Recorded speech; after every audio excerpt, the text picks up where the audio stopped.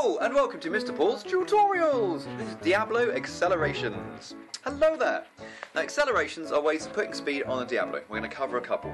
This is the first one, called whipping. We're going to use the right hand and pull left and right with the stick. The Diablo will follow where your hand moves.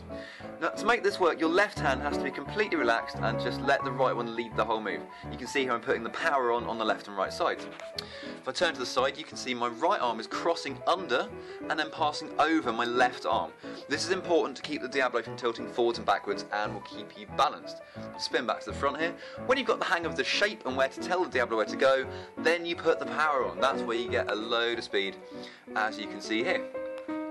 The next kind of acceleration is using wraps. This is a left hand wrap.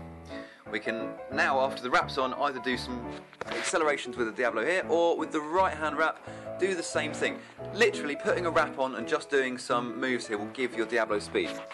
So we're going to swing into the wrap this time. This is a slightly different method of getting in, kind of looks a little bit cooler. I'm going to turn to the side to show you how this works. We're going to swing the Diablo, and it's going to pass in front of the left stick and land back in the centre, putting you into a wrap. Don't have your hands up as high as I am here, this is just so I can show you to camera. I'm going to show you one more time, swinging into the wrap. Swinging into wraps is a nice way of getting in, and it looks a little better than actually turning over the centre with your hand. So we're going to swing into a left hand wrap here and fade to black.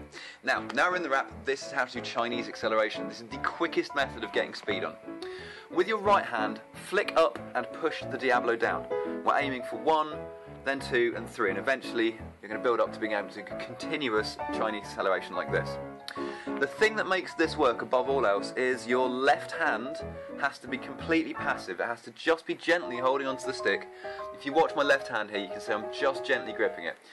If you apply too much pressure on the left hand like I'm about to do here, the Diablo will do this.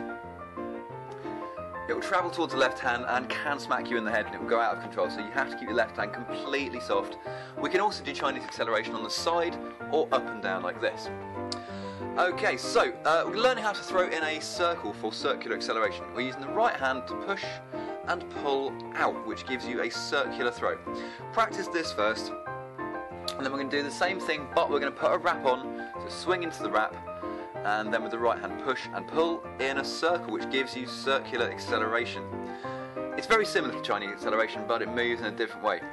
This is what you're building up towards, so the right hand pushes in and the left hand takes out. Eventually you can make it go in really cool circles like this. And stalls, same thing, but when we go up we're going to follow with both hands in the air.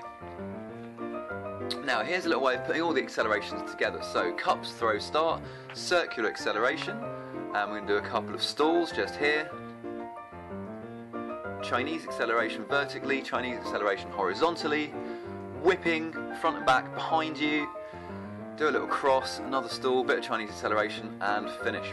I hope this tutorial has been useful. Please hit me up on YouTube, subscribe, like, all the regular stuff. If you've got any suggestions or requests for tutorials, please hit me up, www.kineticworkshops.com.